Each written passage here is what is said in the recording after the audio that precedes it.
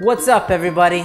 It's Andrew Love here from the UCNYC. This week we're talking about Faith Equals Marathon Part 4, which is hitting the wall. Because in every marathon there's some lore known as hitting the wall, which is basically your body gives out, it runs out of juice. And you have the opportunity to sit down and to quit, or to get your second wind and win that race, or at least finish that race, at least crawl across the finish line. You should Google hitting the wall jogging. It's ridiculous what people look like. But in our own personal lives, hitting the wall looks like when you have personal limitations towards what you believe that you're able to do. If you hear yourself saying, I can't, that's a wall. If you hear yourself saying stuff like I fear this or I don't like this, anything negative, these are all walls, and you must break those down like you're the Kool-Aid man.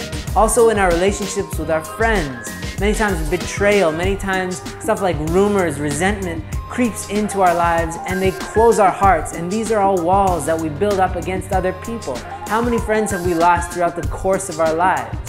And with family too, there's always this giant wall, this elephant in our relationship with our families that we need to break down.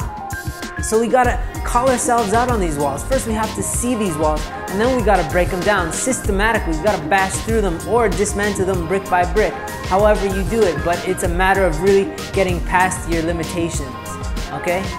So this week I'm challenging you, figure out what your walls are and do something about breaking them down, whether it's giving somebody a call, some relative that you might have lost touch with, that you have beef with. Get rid of the beef!